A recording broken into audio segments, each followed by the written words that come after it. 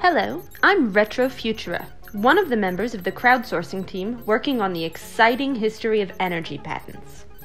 In 2015, we decided to use collective intelligence to revive these forgotten inventions. You know, those little-known stories, like the one about the world's first electric car created by Gustave Trouvé in 1881.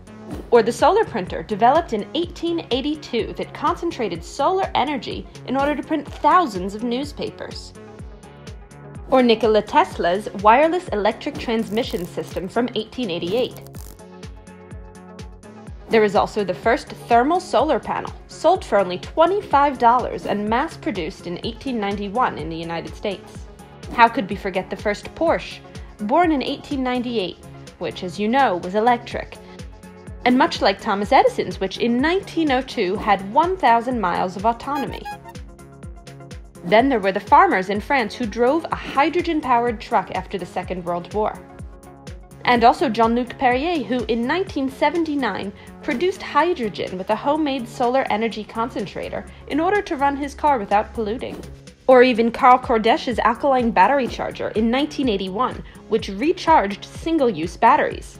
This is why, in 2018, after 4 years of research, we gathered all of our discoveries in the book RetroFuture, a counter-history of energy innovations.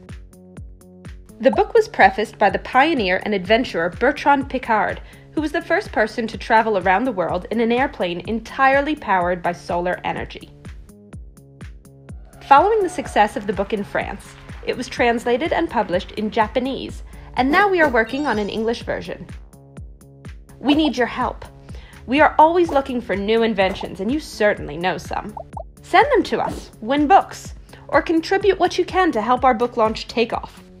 Without further ado, we invite you to participate and share this journey back in time to revive promising patents that have fallen into the cracks and are just waiting to resurface as solutions to our contemporary energy transition.